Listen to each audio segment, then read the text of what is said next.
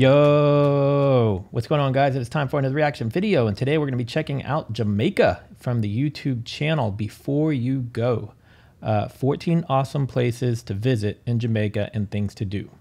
Let's get into it.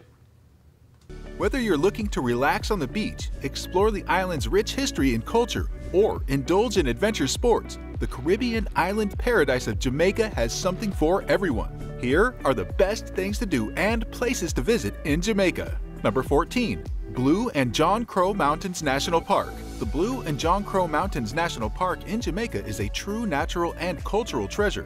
Inscribed as a UNESCO World Heritage Site in 2015, this park offers a wealth of breathtaking scenery, from jungle-clad mountains and waterfalls to lush rainforests and coffee plantations. The park is also home to an impressive array of wildlife, including over 800 species of endemic plants, 200 species of birds, and even the world's second largest butterfly. A highlight of a visit to the park is hiking or taking a mule ride up to the summit of Jamaica's highest peak, Blue Mountain Peak. At 7,400 feet high, the summit offers thrilling views, including a glimpse of neighboring Cuba on a clear day. Oh, that's cool that you can see Cuba from there. I've been to Jamaica twice. Both times were when I was on a cruise. And so when you're doing the excursions, unfortunately, it seems like you're kind of limited to the things that you can do within like 6 to 8 hours. So I don't recall seeing anything like this where I would be able to go visit that. But maybe if I actually go to Jamaica for a more prolonged trip, like for a week or something, then that might be worth checking out. Let's see what Negril is all about. Number 13. Negril. Negril is a town located in western Jamaica that is home to one of the Caribbean's most beautiful stretches of white sand and crystal clear water, Negril Beach. Dubbed as the 7-mile beach, but actually closer to 4 miles long, the beach extends from Bloody Bay to Long Bay and is backed by the famous Negril Cliffs. The beach is lined with a variety of resorts, from large all-inclusive properties to smaller boutique hotels. I think I might have actually gone there on the first time I went to Jamaica. And offers a wide range of water sports, including snorkeling, kayaking, and diving. The Negril Cliffs, rising above the clear blue waters, is the perfect spot to watch the sunset, and for those looking for an adrenaline rush, can consider jumping off the cliffs for fun. Number 12. Dunn's River Falls. So this is, I went here last year in April.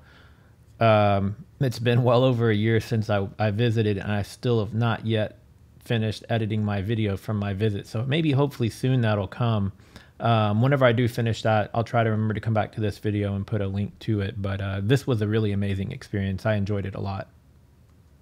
Dunn's River Falls, located in Ocho Rios, is a natural wonder that stands at 180 feet tall and 600 feet long. You can climb up the limestone edges of the waterfall as the cool water provides a refreshing contrast to the typical heat of Jamaica. The water cascades into the sea at Little Dunn's River Beach, making it one of the few travertine waterfalls in the world. The falls are one of the most popular tourist attractions in Jamaica, and with its Instagram-worthy terraced waterfalls, it's no wonder millions of tourists hike 90 minutes to see it every year.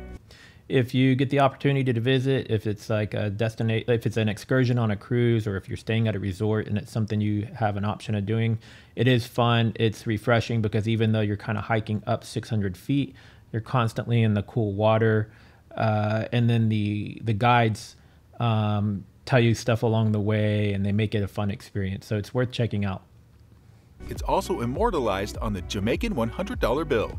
Number 11. Reach Falls. If you prefer a less touristy waterfall, then this is for you. Reach Falls, located near Port Antonio, is a hidden gem among the island's many waterfalls. Tucked away in the montane forest of the John Crow mountain range, visitors can take a gentle hike through the tropical rainforest to reach the falls. The falls themselves flow gently and quietly, cascading down to the underwater caves. You can stand under the streaming cascades, explore the caves, and swim in the fern-fringed waters surrounded by rainforest. With more than 20 different species of ferns growing in this area, and a variety of birds, including yellow-billed parrots, it's a great spot for nature lovers. Number 10. Doctor's Cave Beach. Doctor's Cave Beach in Montego Bay is a popular strip of white sand fringed by clear waters. The beach got its name in the early 1920s when a British osteopath claimed that the water had curative powers after swimming there. This claim helped shape the fate of Montego Bay as a tourist destination. So I was wrong earlier when I said I thought I visited that beach. It was actually this beach, I believe, that I visited. As hotels sprouted up and the area became a thriving tourist destination. Even though the namesake cave was destroyed by a hurricane in 1932, the beach is still as popular as ever and is considered one of the top things to do in Montego Bay. Number 9. Martha Brae River. Rafting on the Martha Brae River in Jamaica is a popular activity, especially for couples. The Martha Brae River's village offers bamboo raft trips poled by local guides. You can glide down the picturesque stretch of river, enjoying the tropical scenery, and stop at local vendors along the way to purchase souvenirs or refreshments. So, question for anybody who knows the answer, whether you're a local or somebody who's been on this experience. I was watching and doing a reaction to another Jamaica video a couple days ago, and it looked like the similar location, but there were like crocodiles in there, not necessarily alligators, but crocodiles. Is that something you would have to be concerned about? 'Cause to me, it'd be kind of scary to be on one of those little bamboo rafts and roll up on some crocodiles. Doesn't seem very safe, but maybe there's none in this water. I don't know. Tell me if you have any insight on that.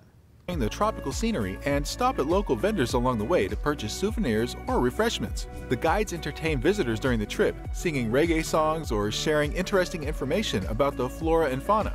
It's also a great place for a romantic day out, with the chance to listen to local tales and legends, sip on cold drinks, and stroll through Miss Martha's herb garden.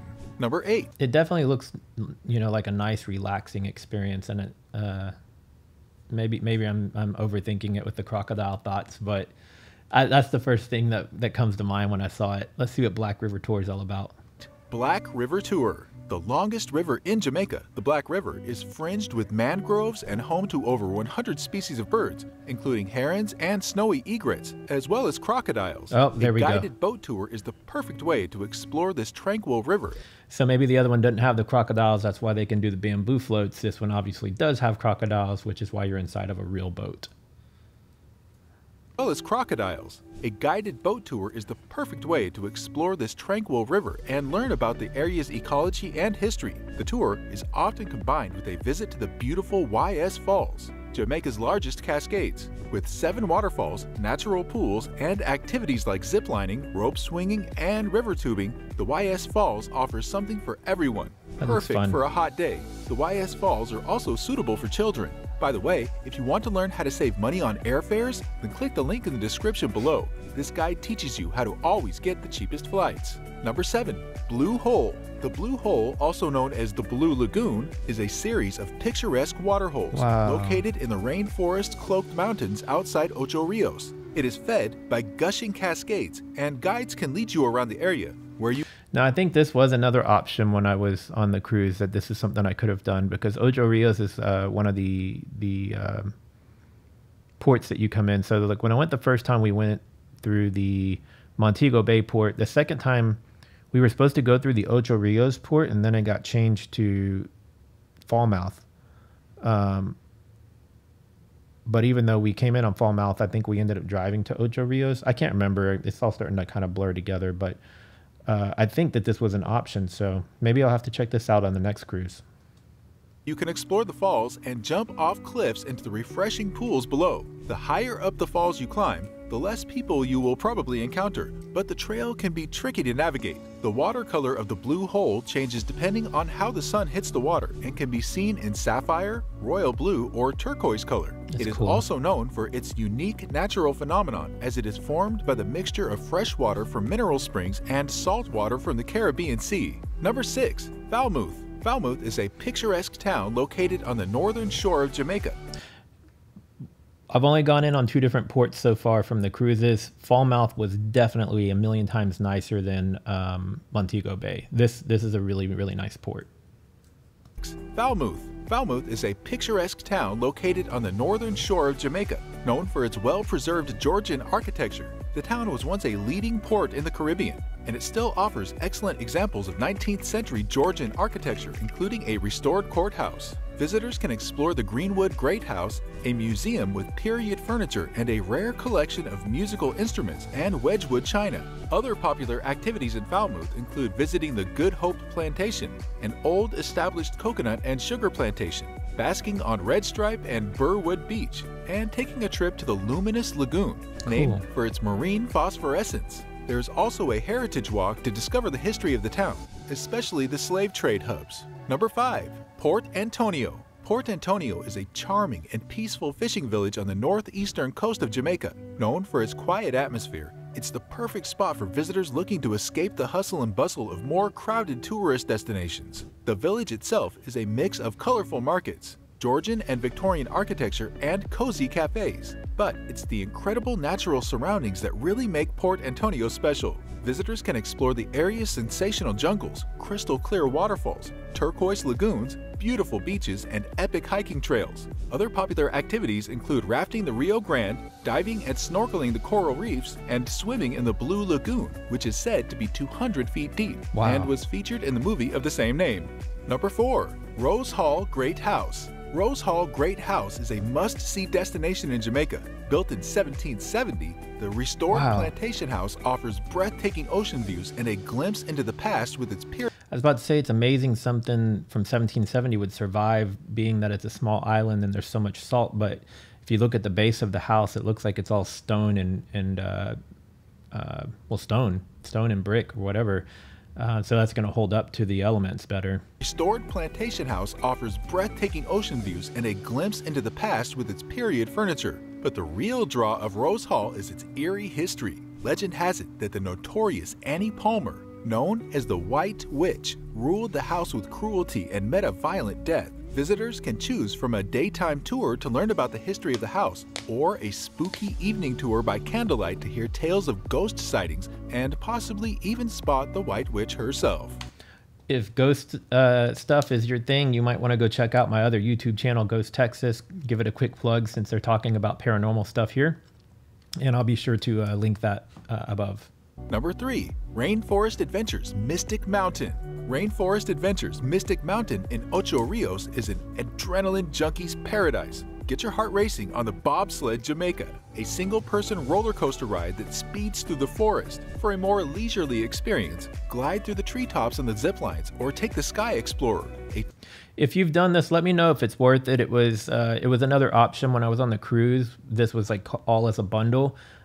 Is this fun? Is it or are you only getting to go on each thing once and then it goes fast and you're just getting pushed through it kind of a deal? Let me know if you have any feedback on this particular location. Chairlift that ascends the mountain, offering panoramic views of the town and sea. But it's not all thrills and spills. Nature lovers can also enjoy guided walks, butterfly and hummingbird gardens, a ropes course, an infinity pool and water slide, and a climbing wall. Number 2. Bob Marley Museum. If you're a fan of Bob Marley, the Bob Marley Museum in Kingston is a must-see destination on your vacation in Jamaica. The museum is located in the former home and studio of the legendary reggae artist, who purchased the property on 56 Hope Road in 1975. I didn't know it was his former residence. That's really cool. And lived there until his death in 1981. Visitors can explore the beautifully hand-painted murals and statue of Bob, view his personal treasures such as platinum and gold records and awards, and take a tour of his old room, which has been left untouched since the day he left it. The museum also features a stunning photo gallery and offers a 1-hour tour. It is one of the best places to visit in Jamaica while on vacation. Number 1. Kingston. Kingston, Jamaica's bustling capital city, is a melting pot of culture and history. Located at the foot of the Blue Mountains, it offers a cosmopolitan contrast to the island's laid-back vibe. While the city can be gritty and rough around the edges, there's plenty to see and do for visitors. Besides the above-mentioned Bob Marley Museum, reggae fans can also visit the Trenchtown Culture Yard Museum, where reggae music was born. Visitors can also check out historic mansions like Devon House and museums such as the National Gallery and the Natural History Museum. Emancipation Park is a popular spot for music concerts, and National Heroes Park features statues of leading players in Jamaican history and independence. Click here for more places to visit in the Caribbean. Cool video, man. This is making me want to take another vacation, and likely not going to get to do one this year. It'll have to roll over to perhaps next year. But if you've ever had the chance to visit Jamaica, what are some of the places you loved to go? What are some of the experiences you loved while you were there? If you've never been to Jamaica, is it on your bucket list? And if it's not, then tell me some places that you've traveled to that you really remember a lot and meant a lot to you, and kind of have left a lasting memory for you. If you're new here, please subscribe, click the bell so you'll get notified every time I upload a new video. If you like this, please give it a thumbs up, and I will see you guys in the next video. Later.